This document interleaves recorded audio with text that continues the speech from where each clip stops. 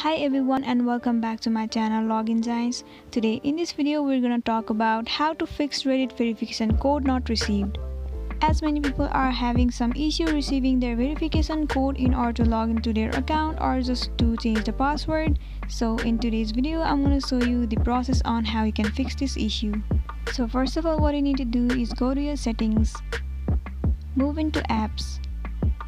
Here you need to search for the application messages. Now you need to move into permissions. Scroll down and go to SMS. Here you need to make sure that you have set the settings to allow.